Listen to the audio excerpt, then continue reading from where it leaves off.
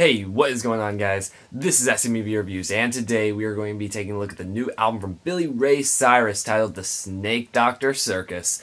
Let's get to it. Honestly, I don't blame Billy Ray for trying to put out an album after he found such success with Lil Nas X on Old Town Road Remix. Because arguably this is one of the biggest points in his career. Yes, he did have a big hit with Achy Breaky Heart, but past that he didn't do too much. And I'd argue that a lot of people probably know him better as Miley Cyrus's dad, specifically because of the Hannah Montana TV show. I feel like more people probably know him from that than his actual music standalone. So because of the remix, this is one of the biggest exposures he's really got, and I don't blame him for trying to get an album out around that time. Now, I've never really kept up with Billy Ray Cyrus. The only song I do know by him is Achy Breaky Heart. And so, honestly, I was kind of expecting this to not be that good. I don't feel like Billy Ray has a great voice, at least now, because I didn't feel like his voice in Old Town Road was really that good. I kind of expected this to be pretty bad, and definitely one of those washed-up artists just trying to ride out some success. And honestly, this album kind of surprised me. That's not to say it's a great album, and I still believe Billy Ray is not one of the best vocalists ever. There's a couple tracks where his voice just is so incredibly off, but honestly, in this album, it's not too bad. It's pretty okay. Now, he obviously is a country artist, but this album kind of leans into southern rock, kind of. We've got a lot of very traditional rock, southern rock sounds. And honestly, it sounds pretty good.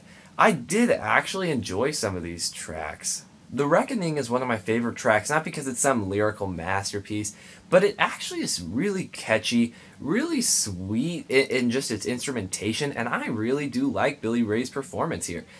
Now, yeah, some of the songs here do have some pretty poor performances. I feel like Goddess of Democracy is one of those tracks. Billy Ray feels totally out of place.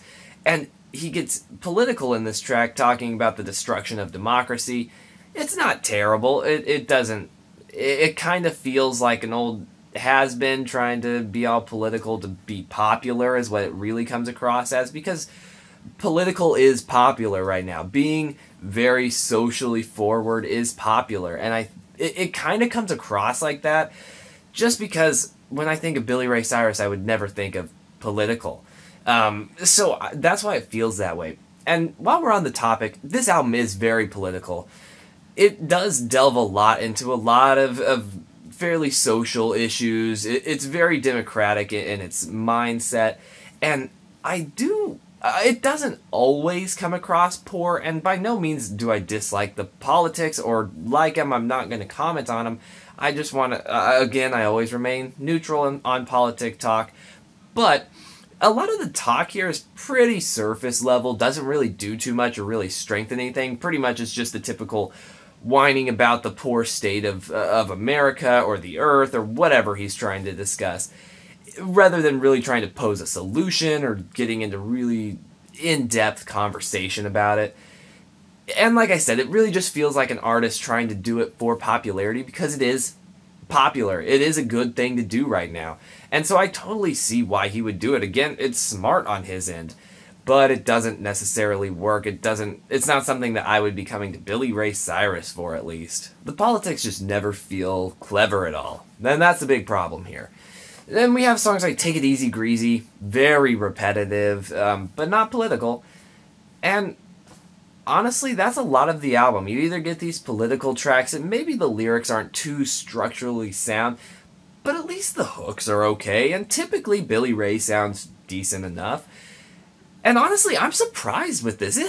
It's way better than it had any right to be. I fully expected this album to suck. And it's actually fairly good. It's not a great album by any means. I'm not gonna play dumb and try to talk up this album.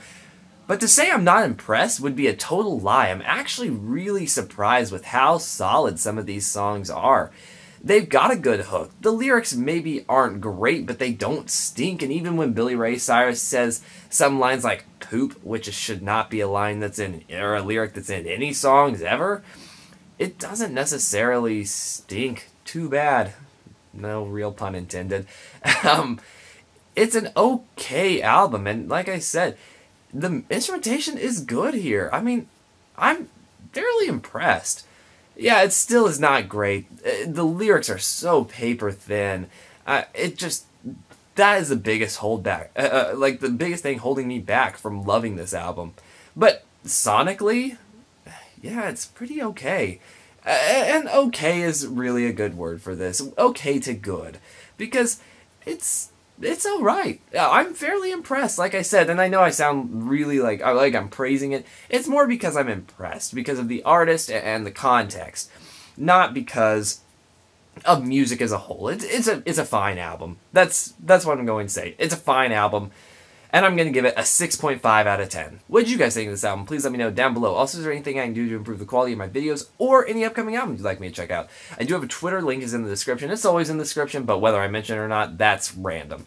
Thank you guys for watching this video. It really does mean a lot to me, and I will see you guys later.